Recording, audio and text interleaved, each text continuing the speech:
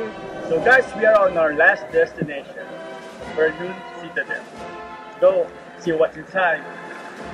The underground citadel is a series of tunnels excavated in the late 19th century under the Citadel of Verdun in France.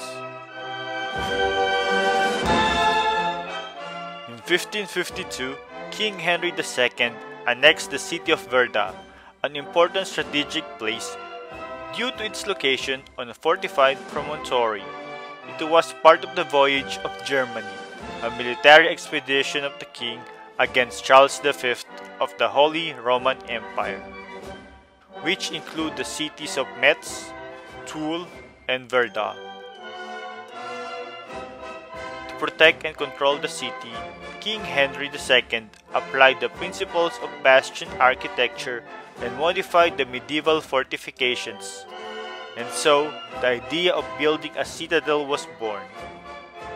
The king's engineers and mathematicians Pierre de Conti d'Argentour, Jacques Calum, and Claude Chatillon lead the construction according to the plans and principles of the Parisian military engineer Jairan. He decided to consolidate the medieval fortifications, and a citadel was built from 1567 to 1634. But the site was not progressing because of the wars of religion. It was not until 1624, in the middle of the 30 Years' War, that the work really begins. After Louis XIII had asked the Marshal de Marillac, Lieutenant General of the Bishoprics and Governor of Verdun, to quickly complete the fortifications. In 1648, the Treaty of Münster, being part of the Treaties of Westphalia, confirms the attachment of the city and the Bishopric of Verdun to the Kingdom of France. Louis XIV entrusted the engineer and military architect Vauve with the task of improving the city's defense. It gave Vauve the opportunity to put his mark on it, as in many places in France. In Verdun, it made way for the Vauve fortifications. Work began in 1674 and ended in 1692, before resuming in 1698. The citadel had several bastions, barracks, an arsenal, an artillery store, a wheat store, and powder stores.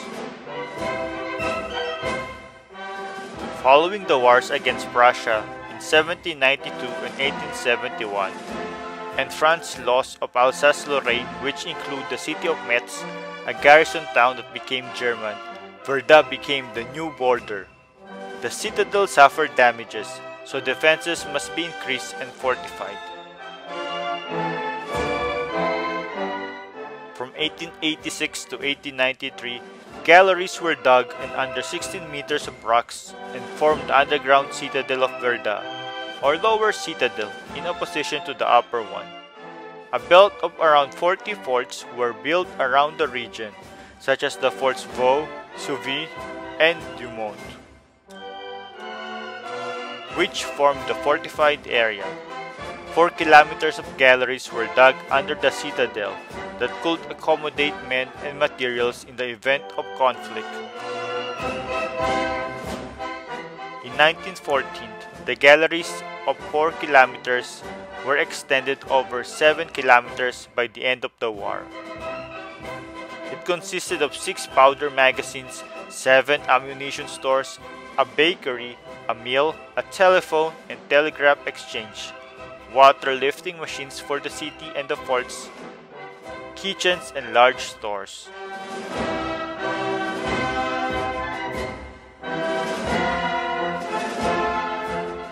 From the start of the German offensive and the Battle of Verdun on February 21, 1916, the first shells fell on the citadel.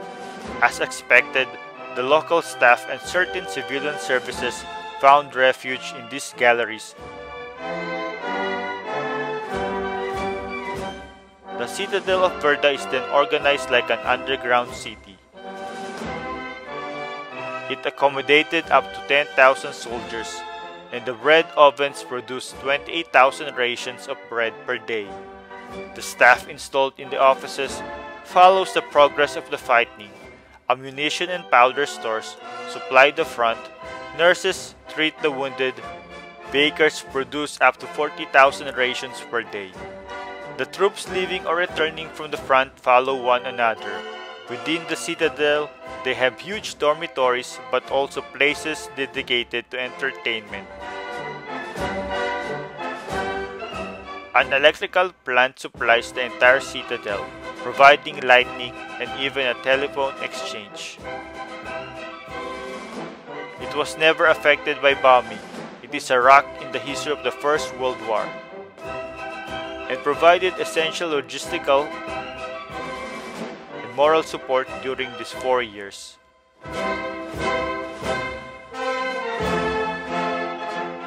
On September 13, 1916, the underground citadel hosted a ceremony in tribute to the resistance of the entire nation, which entered the war 2 years ago and engaged in the Battle of Verdun for 5 months. After the war, in the presence of the political figures and French and Allied military authorities, the President of the Republic, Raymond Poincaré, represents 8 honorary medals to the representatives of the city of Verdun. November 10, 1920, it hosts the designation ceremony of the unknown soldier who rests under the triumphal arch of the star in Paris. The citadel has been listed as a national monument since October 24, 1929. And Verdun is the most decorated city in France with 26 medals. Nowadays, visitors board a small train underground the citadel to see some of the galleries.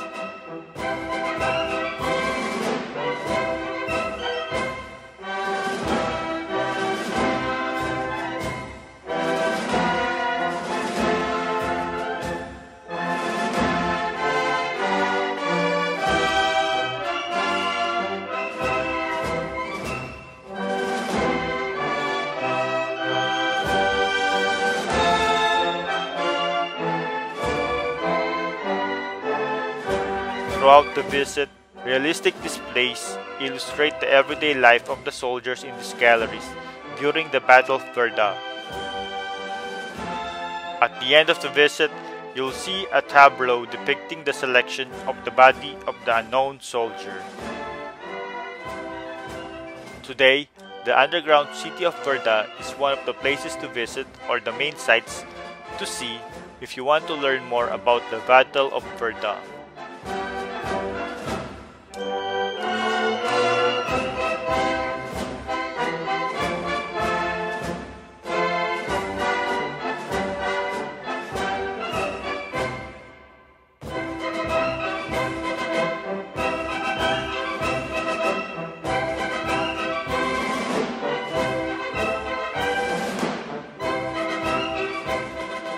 So that's it for the history of the Citadel Underground. Until next time, don't forget to hit like, share, and subscribe. Bye!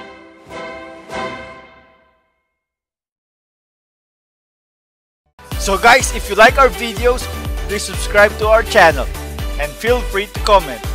Hit the bell, hit the bell, hit the bell, hit the bell, come on guys, hit the bell! For notifications. And don't forget to share! And like!